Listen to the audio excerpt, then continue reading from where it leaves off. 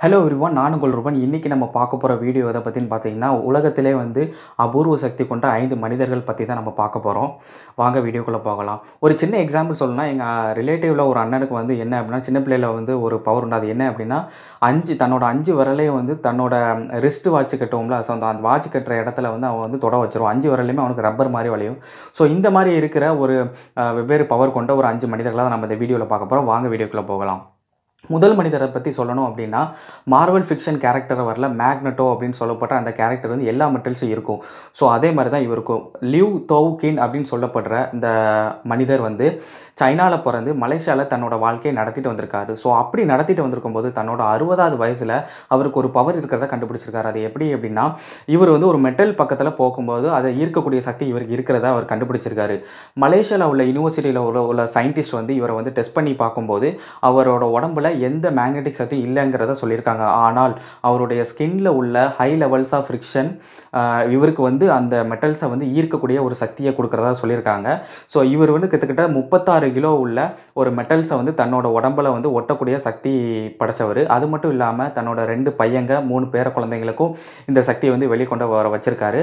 So இவர் காரை வந்து அழகாக வந்து இழுத்துட்டு போகிற வீடியோ வந்து இன்னும் இன்டர்நெட்டில் இருக்குது. அது மட்டும் இல்லாமல் எல்லாரையுமே ஆச்சரியப்படுத்துகிற அளவுக்கு 10.6 டன் உள்ள பஸ், அதாவது 10,000 கிலோ உள்ள ஒரு பஸ்ஸே வந்து இவரோட மேக்னெட்டிக் பவரால் இழுத்துருக்காருன்னு தான் சொல்லணும்.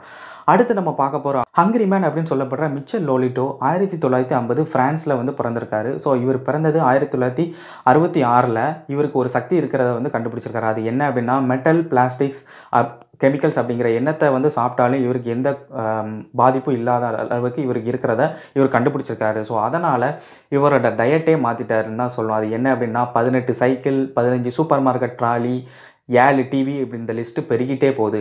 ஸோ இப்படி போயிட்டு இருக்கல சயின்டிஸ்ட் வந்து இவரை டெஸ்ட் பண்ணும்போது என்ன சொல்லியிருக்காங்கன்னா, இவரோட இன்டெஸ்டைன் நார்மல் மனிதர்களோட இன்டெஸ்டைனோட கம்பேர் பண்ணும்போது 2 மடங்கு அதிகமாக இருக்கிறனால இவருக்கு அந்த டைஜஷனை வந்து அதை அலோவ் பண்ணுற அப்படின்னு சொல்லியிருக்காங்க. எல்லாரையுமே ஆச்சரியப்படுத்த அளவுக்கு ஒரு ஏரோப்ளைனை 2 வருஷத்தில் ஒரு நாளைக்கு 1 கிலோன்ற அளவுக்கு அந்த மெட்டலை வந்து இவர் சாப்பிட்டு எல்லாத்திலையும் பயம் காட்டியிருக்காரு. அடுத்து நம்ம பார்க்க போகிற பர்சன் பார்த்திங்கன்னா, ஹியூமன் கேமரா அப்படின்னு சொல்லப்படுற வில்ட்ஷயர் அப்படிங்கிறவர் லண்டனில் பிறந்திருக்காரு. பிறக்கும்போதே ஆட்டிசம் குறைபாடுகளோட பிறந்தவர்னால இவர் நார்மலாக ஒரு பிக்சர் எந்த படத்தையும் விஷுவலாக பார்த்தாரு அப்படின்னா அதை அப்படியே வரையக்கூடிய ஒரு திறமை கொண்டவர். அதாவது இவரை வந்து ஒரு 20 நிமிஷம் நியூயார்க்குக்கு மேலே ஹெலிகாப்டர் ரைட் மாதிரி கூட்டிகிட்டு போயிருக்காங்க. ஸோ அந்த 20 நிமிஷம் கழிச்சு இவர் வந்து இறக்கி விட்ட உடனே ஒரு 19 அடி நீளம் உள்ள ஒரு பேப்பரில் அது இவர் பார்த்த அந்த நியூயார்க் அந்த ஹெலிகாப்டரில் பார்த்த அந்த விஷயம்னா அப்படியே வரைஞ்சி எல்லாரையும் அசத்திருக்காருன்னா சொல்லும்.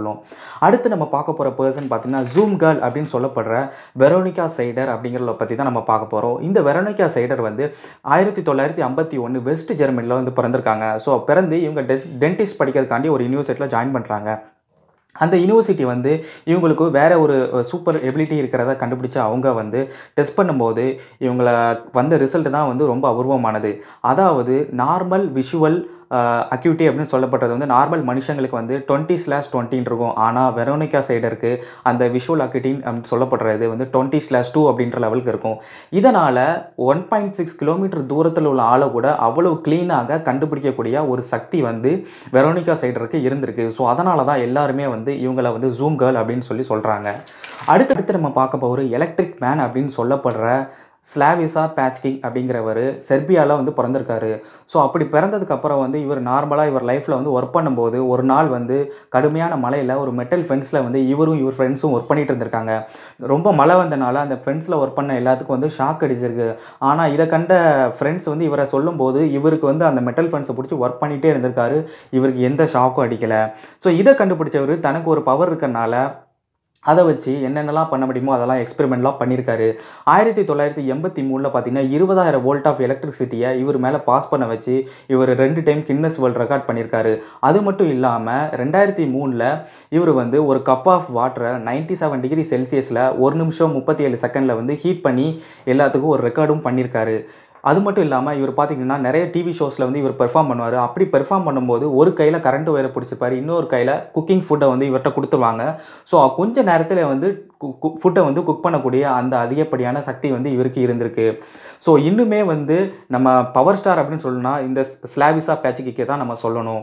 ஸோ இன்னைக்கு வீடியோ வந்து உங்களுக்கு வந்து யூஸ்ஃபுல்லாக இருந்திருக்குன்னு நான் நம்புகிறேன். உங்கள் நண்பர்களுக்கு வந்து நீங்கள் ஷேர் பண்ணுங்கள், இந்த வீடியோவை லைக் பண்ணுங்கள், கமெண்ட் பண்ணுங்கள். இன்னொரு சூப்பரான வீடியோவில் நான் உங்களை சந்திக்கிறேன். Until bye from Ruban Jayapal. Thank you so much for வாட்சிங்.